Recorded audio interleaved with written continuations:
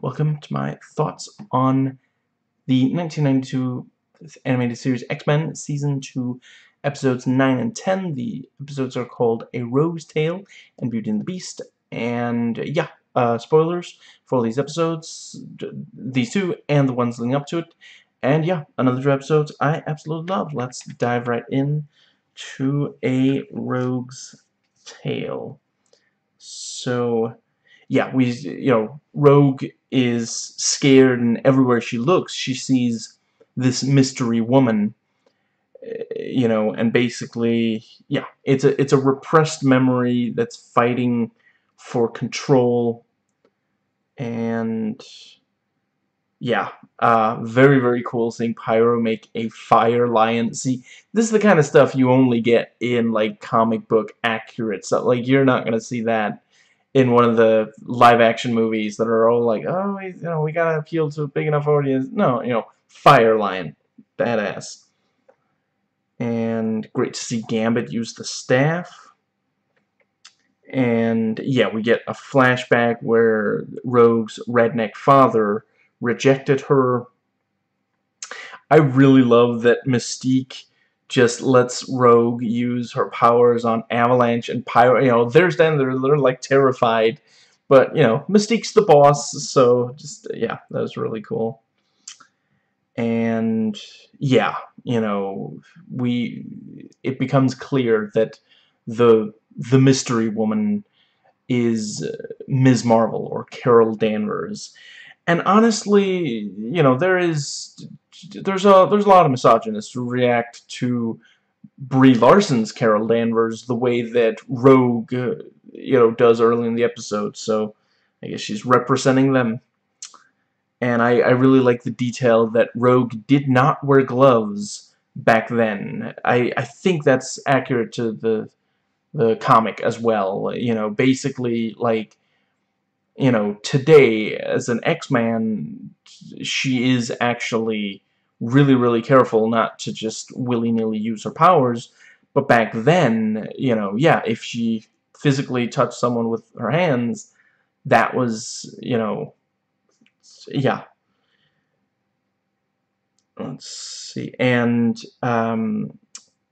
yeah, so Carol's mind went into Rogue, and yeah, we see, how she met Xavier, or rather, Xavier contacted her and called her in, and yeah, I quite like the fight in Rogue's mind between between Rogue and the repressed memory mind of Carol Danvers.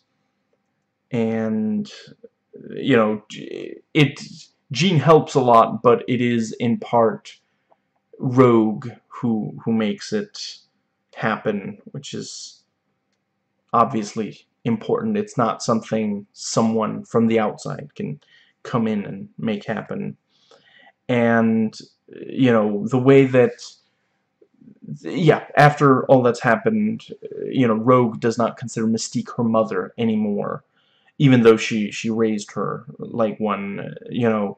So obviously there's a parallel there between her, being rejected by her father and now rejecting her sort of adoptive mother. And the episode does a good job of underlining, like, there was no good reason for her father to reject her. That was not the right thing to do, and it actually led her to some bad people. And that's sadly, like, there's a lot of people, if they get rejected by their parents, they end up with some, yeah, some really bad influences, some, sometimes criminals. But it is clearly right, it's ethically right for Rogue to reject Mystique because of what she pushed her to do. No matter how bad things got, she kept pushing her to continue to absorb Carol Danvers, knowing what it would do to her, because she wanted her to be strong, and it didn't bother her what it would do to to Rogue. And so yeah, very cool to have a Rogue-centric episode.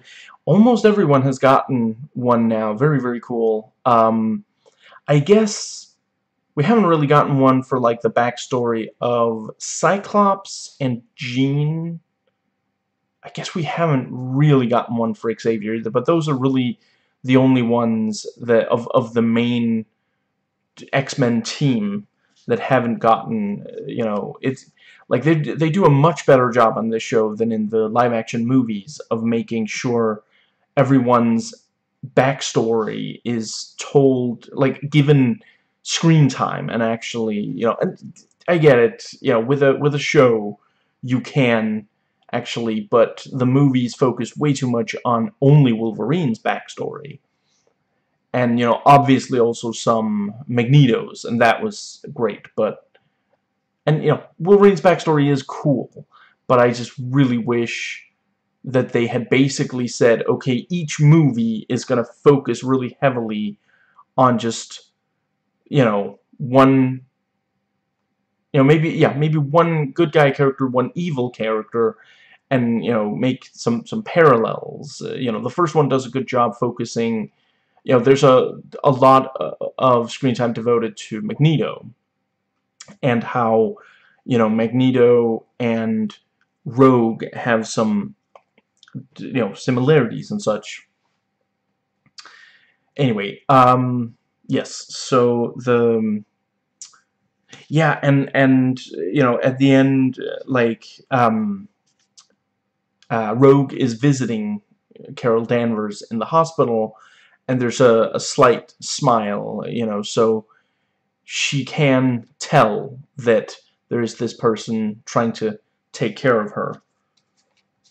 You know, in addition to the nurses. The nurses, that's not nothing, obviously. That brings us to Season 2, Episode 10, Beauty and the Beast. And, yeah, I really appreciate that the episode makes it clear there's no problem at this hospital for the blind before the Friends of Humanity go and make problems. You know, when they attack the place, that's when it's bad. You know, if they just left Beast alone, if there were no bigots there, you know, it would be fine. So it's not the mutants that need to change or go away, it's the bigots that need to change their hearts and minds. And I really love, you know, Beast. He'll kick your ass, but he'll also give you a lecture. You know, yes, I am a mutant. In fact, you know, it is a very important, you know, to human evolution. You know, just like absolutely love that. Yeah, never change, you blue furry you. And Wolverine is understandably very, very angry, and, you know, yeah, he's not mincing words, you know, attacking a hospital for blind people. It's just, and this is the kind of thing, you know, like, in real life, you do have extremists attacking, like, there have been bomb threats and such towards, like, you know, places that, yeah, sometimes they perform abortions, but there's also, like, pregnant women there, you know, so just, yeah. And, yeah, and we you know, get one of those cuts to the Savage Lands, and Xavier and Magneto are dealing with a bipedal lizard that captures them, you know, wielding a little gun and speaking perfect English. I love it so much. And yeah, and you know, Wolverine goes to the Friends of Humanity, the headquarters, and, you know, gets in by pretending to have been beaten up. You know, they're so gullible that when someone shows up and says, your ideology, it's completely, you know, he says to them what they want to hear. He says, I was attacked by someone you don't like, and they're like, Must be, you know, hey, here, open the door, here's my bank information, you know, just the here's the Wi-Fi password, just everything, you know, because here's someone who makes them feel like they're right. You know, that's all that it takes. Like, you just, considering that they live in a world where a lot of mutants look human, you maybe want to have, like, some kind of test or screening process or anything instead of just immediately letting him in like that. But yeah, you know, a lot of groups like that, they're incredibly naive and, you know, yeah, easy to fool. You know, a lot of bigots have been fooled by, you know, yeah, people who understand the way they think well enough to, like, imitate it just enough that they can, you know, get, yeah. You know, there was that guy who called, I forget, I want to say he called, like, a politician and said, you know, I'm one of the Koch brothers, you know, and the politician acted completely like, you know, he said all the things that we know he would be saying in that call, and, you know, the guy recorded it, and then after they were like, I mean, we thought there, you know, there's the yeah, they seem to not understand. Yeah, we know you thought you were speaking to the real guy.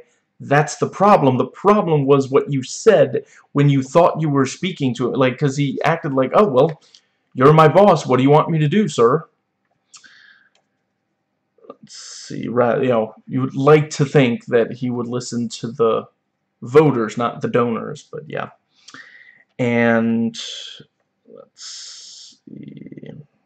Yeah, and, you know, ultimately, Beast, you know, yeah, he's he's not going to be there during the procedure for Carly because of the bigotry, and it's, you know, just, yeah, really just heartbreaking to see. And, you know, Carly knows that he's a mutant and it doesn't bother her. And we see, you know, the photo album, and Beast wasn't always blue and furry, you know, and the yeah, you know, it's very clear that it's, you know, he wishes he still looked the way he used to. I quite like when, you know, when he does go to see Carly, and, you know, you know, both are like, you're beautiful too. What about me? You're okay.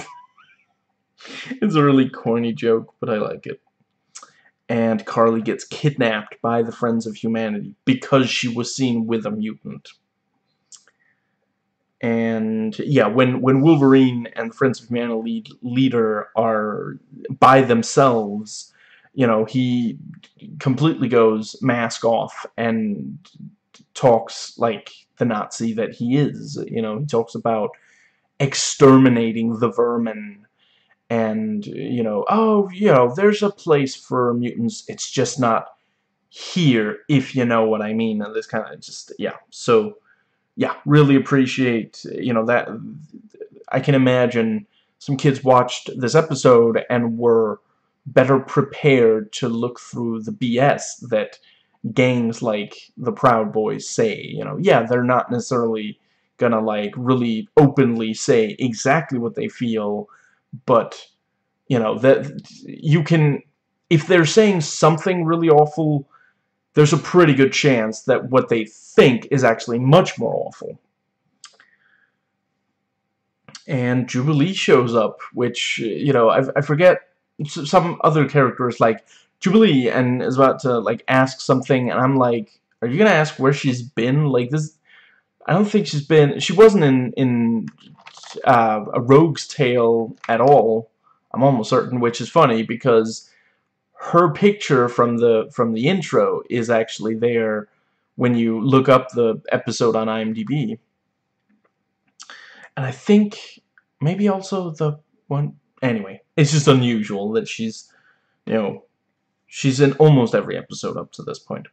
Anyway, and yeah, very cool when Beast fights the Friends of Humanity. I really appreciate that they make it like dark and unpleasant. Like it's not fun for us to see him like that. It really is. You know, he doesn't want to be using violence. He wants to use his mind. And I like Jubilee pointing out, you know, Wolverine using his head, Beast going berserk. What has this world come to? And yeah, you know, this thing with the leader of the Friends of Humanity, Creed Jr., he is in fact the son of Sabretooth, Creed Sr. You know, and yeah, there are a number of self-hating kinds of, you know, some of the biggest bigots are actually driven by self-hatred or something related to it. You know, you know, when Hitler was a child, he didn't hate Jews yet. He just had a lot of hate in him. I forget the name, but there was there was one specific guy who gave him the idea to really go after Jewish people. And, you know, to think, if that guy had just told him to get therapy instead, you know, but yeah, you know, like I said earlier in the video, it's really important if you're vulnerable who you're around, what ideas are they putting in your head. You know, again, I forget the name of the other guy, but he realized Hitler was going to be able to convince a lot of people, whereas he himself, I don't think he was that great, as not you know, not as convincing of a public speaker as Hitler sadly was, you know. But yeah, you know, Hitler, the hate was beaten into him by his father, and yeah, just, you know, and that's why it's important. We you know, we can, sadly we can't do anything about Hitler, but we can try to stop the next Hitler by trying to reach out to these people. And I'll admit I'm not the best at it, but it's, you know, at the very least some people we can reach and get them to not go down this path. And I really appreciate, like, we've never seen Creed Jr. as, like, no matter how scared or overwhelmed, like, even when he was literally, like, wait, was he? No, yeah, I think he was the one who got infected. Yeah, and then I guess he was healed because of Wolverine, and that didn't make him not hate mutants. Wow. But yeah, that's the kind of hatred that some of these people and groups feel. You know, even then, he was not quite as, like, even, you know, even when he was standing face to face with Apocalypse, he has never been as, like, anxious. Like, it's basically a panic attack, as when he is confronted with the fact that his father is a mutant, and when all the members of the gang realize that that's the truth, you know, that he just can't stand. That's what he's been trying to, because if he gets rid of all the mutants, then how could his father be a mutant? There are no mutants. You know, it's not really logical, but it's an emotional kind of logic that it's the kind of thing we have to all be wary of. If something just, like, makes us feel really good, you know, stop and think, wait, does it hurt anyone? Because sadly, you know, the lizard brain sometimes leads to that kind of thing. but yeah, I really appreciate by the end, at the end of the episode, like, Beast is like, we can't be together, there's too much hate in this world. And now that, seeing that Beast is willing to go so far for her, he's ready to accept her. And it's, sadly, that is the kind of thing, there's a lot of that it takes to open some of these people's eyes. And I want to make clear, I don't think that it's, I think if you as a member of minority have the kind of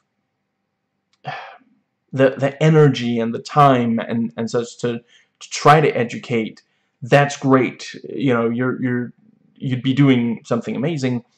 But if you don't feel like you have, I don't think you should feel like you have to.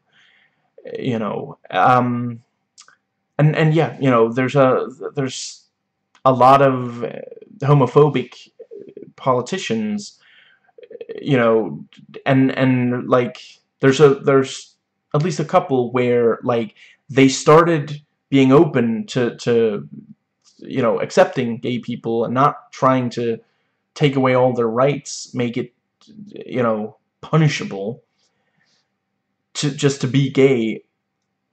The thing that finally made them consider the humanity of gay people is, someone, maybe their son came out as gay or something, and it's great that they accepted the son. Sadly, not everyone does, but it shouldn't have to take that, shouldn't be necessary for anyway. But yeah, by the end, Carly's father is like, how can I thank you? And shakes Beast's hand, and Beast says, this handshake is a good beginning, which is a great, just, yeah, really appreciate, they don't feel the need to end the episode on, like, a like, the last thing we see is not like an action scene or something. It's this quiet moment that's really, like, just, yeah, really, really love how the show just actually respects the mind of a child, the maturity level that the children watching the show had. And that's it for this one. So, catch you again tomorrow. Make mine Marvel.